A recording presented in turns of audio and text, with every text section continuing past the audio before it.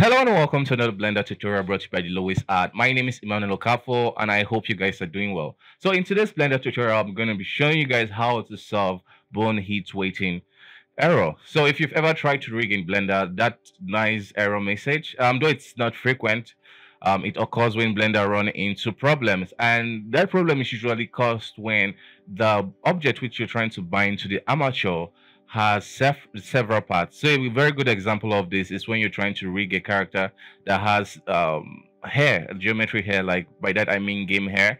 So you know those kind of those that kind of prop requires lots of object parts. So when Blender is trying to bind it, it runs into error because it doesn't know how to deal with those little parts. So for the first step, the way you could solve that is to try to separate all those parts of the object which you have in one mesh into separate objects. So once you do that, it will help Blender to bind it even better. So today I'm going to be showing you a new technique which I picked up earlier. So I didn't know why I didn't consider this. So I found out about it on Twitter. I forgot the post. I saw the post and this idea came to my head. So I'm going to be showing you guys today. And for all of you that have left comments concerning running into this kind of issue in my previous rigging tutorial, yeah, so this is going to be a nice response to help you guys fix that issue. So without wasting any of your time, let's jump right into the Blender scene.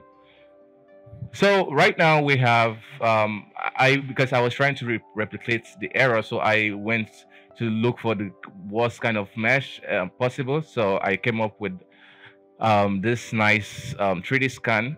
So if I'm to go into the wireframe, you can see it looks quite messy, and definitely with this you might run into some rigging issue, and that's perfect for what we want for this tutorial. So let's just do basic binding. So we want to select the mesh, shift select the bone, okay, and hit Ctrl P, and this time we're going to select automatic weight.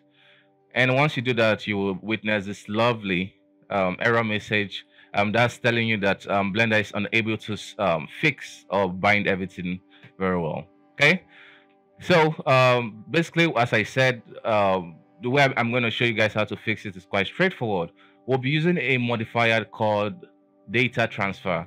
Okay, so what we're doing is to create a more cleaner or simpler version of this geometry that Blender can handle very easily, and then we're going to transfer the vertex group from that clean geometry onto this mesh very easily. So let's do that. So I'm just going to duplicate this. Let me make sure I clear everything we did. Okay, so I'm just going to delete all these groups. Okay, and clear the parent. So I'll just go ahead and call this final mesh, because this is the final mesh we're happy with. Okay, and I'm going to now duplicate it and call this clean up. So we can just hide this final mesh for now. So if I go into the wireframe, now we can see. So one thing I want to do is to reduce the vertex count, because reducing the vertex count can also assist Blender in this process. Or basically you could remesh it, and then it's going to help, because the data you're going to be getting from this is just basically the data associated with the bone. So it doesn't matter if this clean mesh is sharing the same vertex count with the final mesh, it's going to work. So selecting this mesh, let's just decimate it. I'm going to set this to 0.1. Okay, as you can see, it has really reduced it. And I'm also going to do weld, just to combine any loose faces, so everything is combined into one mesh. And I'm also going to apply that. Okay, so now if we select this object and shift select the bone one more time, just select it from here, Ctrl P. Sorry, we want to select the mesh first, select the bone, Ctrl P, automatic weight. And as you can see, it has binded it very easily and fast. And of course, this is not the greatest mesh, so Yeah, so as you can see, we've gotten the mesh to be deformed by the bone, and that's what we want. So now for the next state, we want to transfer the data from this mesh now onto the final mesh. So what we're going to do is just to hide this bone for now. And for this cleanup mesh, I will just for display purposes, nothing, no particular reason, no particular technical reasons. I'm just gonna switch this to um, bounce, so we can easily identify it. Okay, so now I'm gonna select the final mesh, which is not so clean, and now I'm going to select the armature and hit Ctrl P, and instead of automatic weight, we'll set it with empty groups.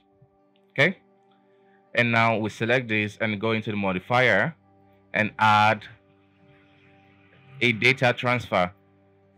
We want to move it above the armature modifier, and now we want to select the mesh object, and we'll be selecting the final mesh object. That's basically this clean mesh here. Okay, so once you do that, you want to also click on vertex data, because we want the vertex group data, so it falls under vertex data, and then we'll check on vertex group, and after that you just want to hit apply, and now it's going to create a vertex group here. And now if we select the armature and move it, you can see we have copied um, the vertex group data from the clean mesh. So all we just need to do now is either just fix it or clean it to match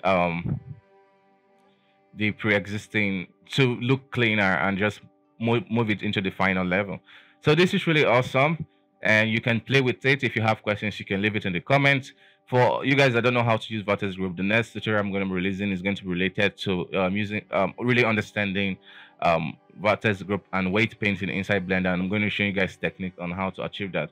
So yeah, so if you enjoyed this tutorial, don't forget to give a thumbs up, and if you wish to see more from me, don't forget to hit that subscribe button and click the bell button by the side of it so you get notified anytime I post something new.